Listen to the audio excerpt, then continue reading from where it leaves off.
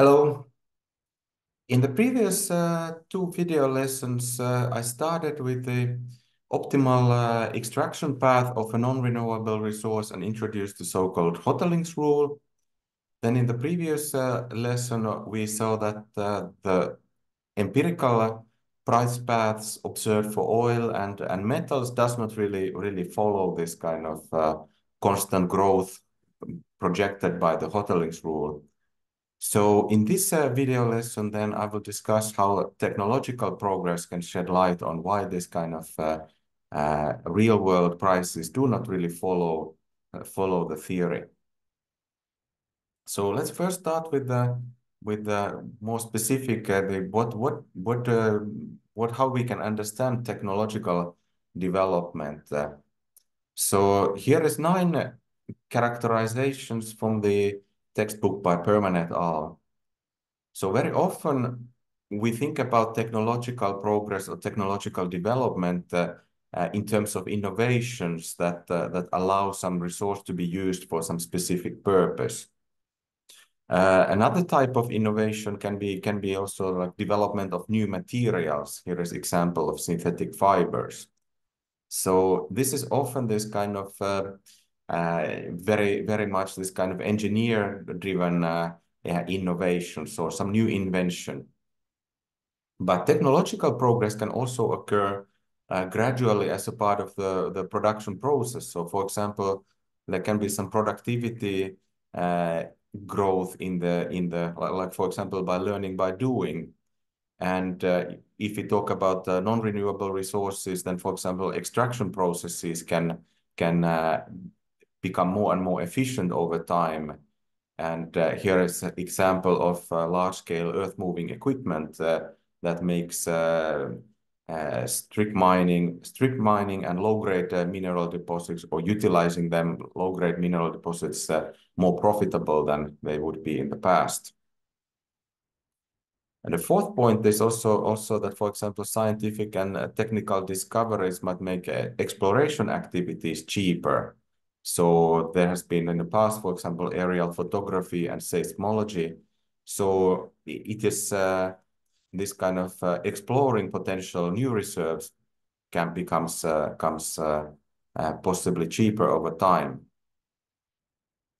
Now then, of course, there can be also technological developments and increased efficiency in the use of resources and development of techniques which enable one to exploit low-grade but abundant deposits. I will come to this point also shortly. Then if we also think about recycling possibilities, so that's of course also very important part of the especially non-renewable resources, and then it might be also possible to substitute more low-grade resources to vanishing high-grade deposits, and so on. So this technological development has multiple different sides. That's the main point. It's not only new inventions, but there can be also this kind of gradual productivity increase of the processes, and also ability to find and utilize new research which might be of lower grade. So this is why it's important to understand when we talk about non-renewable resources that the size of the reserves is never actually fixed, but we can think about 3 types of reserves. And when we talked about the size of resource, very often the attention focuses only on the proven reserves that are currently being extracted or known to exist and could be utilized at current prices and costs.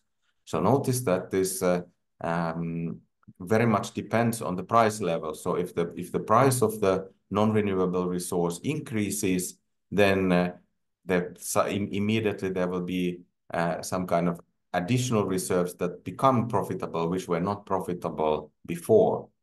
So the second category is probable reserves, which include stocks that are known with near certainty, but which have not yet been fully explored or researched. So when the prices increase, then of course companies then start to investigate more in detail these kind of probable reserves.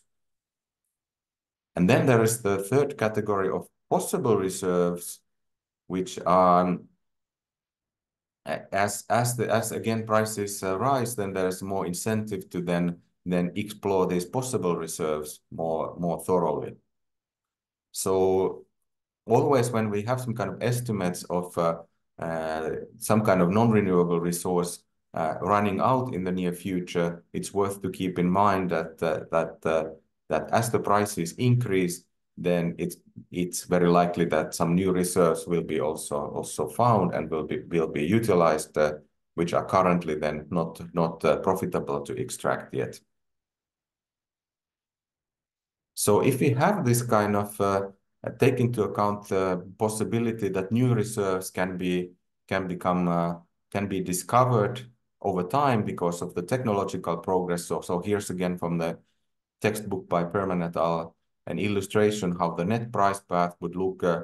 Remember that in the Hotelling's rule we assumed that the stock is fully known and there's no more of that stock in any possible way. But then this kind of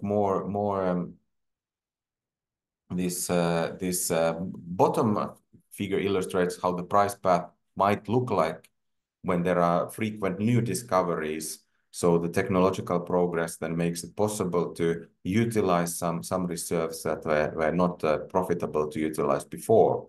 So then this start to look more like this kind of empirical observation of price path.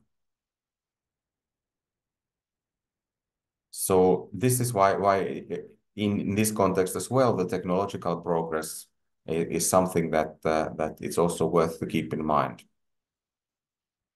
So let's then come back to specifically the case of oil and revisit this peak oil hypothesis that I started with. So in the previous lesson, I had this kind of geologist prediction that how the world is running out of oil in the near future.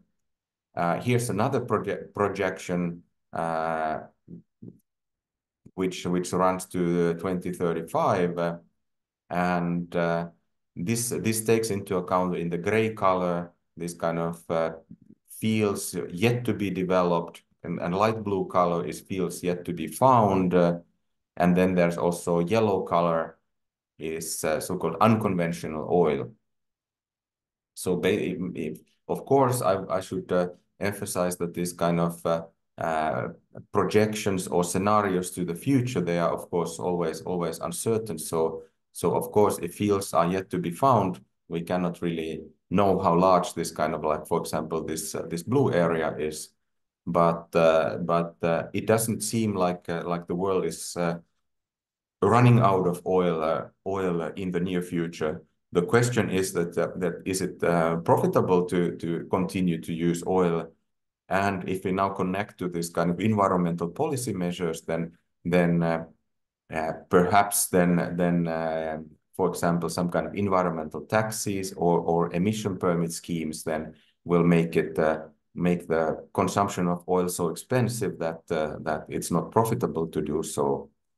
So based on this kind of projection, it could be argued that the consumption of oil is not going to decrease unless there is some kind of indeed some kind of policy intervention that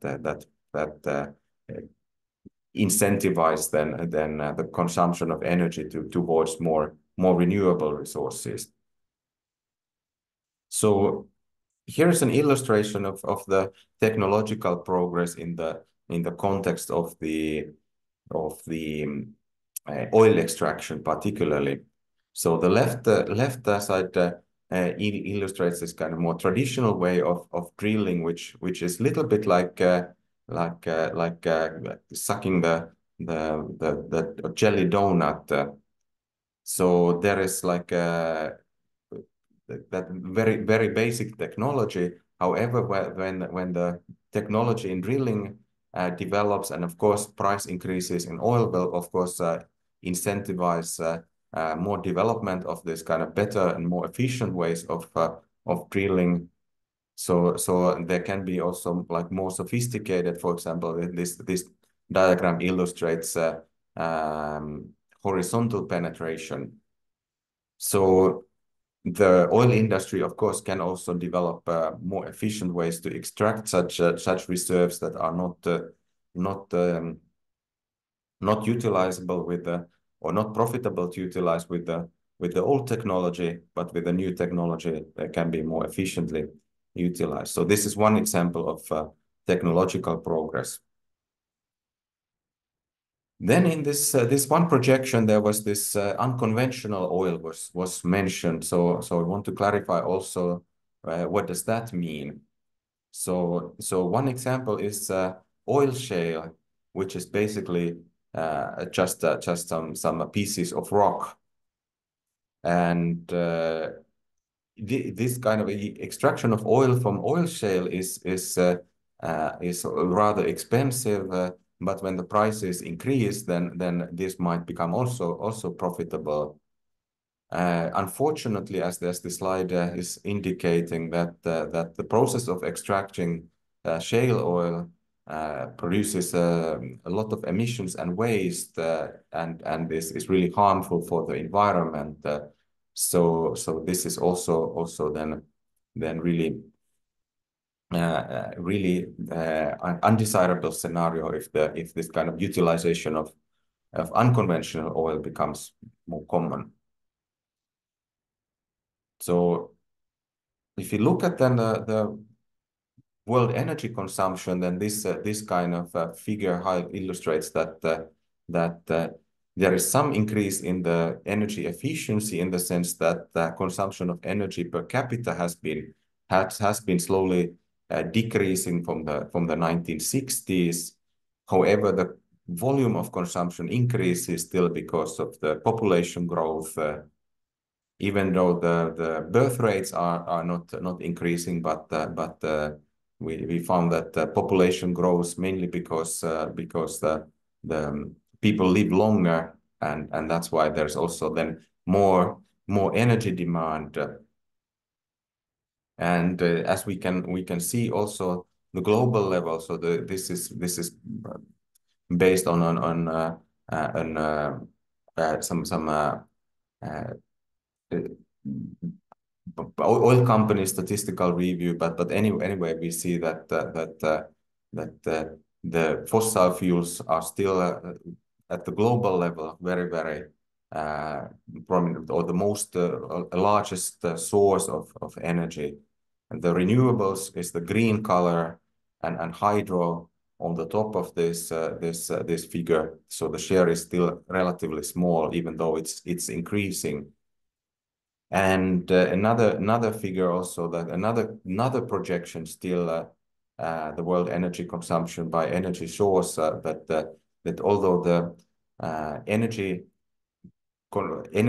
production and consumption of renewables is projected to increase, perhaps now it looks like that the renewables might be increasing a little bit faster rate than here, but it's still with these projections also maybe the consumption of all coal would kind of level off, not increase anymore, but rather level off. But still the petroleum is still projected to increase in the future. So based on these kind of projections, it doesn't seem like that the peak oil is necessarily reached yet, or even in the very near future. And as I mentioned already before, that I do not believe that world is running out of oil reserves. We need some kind of effective policy measures that would have this, in some sense, force companies and households to this kind of energy transition towards more renewable energy sources. So in the next theme, I will then turn to renewable resources and what we know about the management of renewable resources, such as forests and timber resources and fisheries. Thanks for your attention, and see you next time.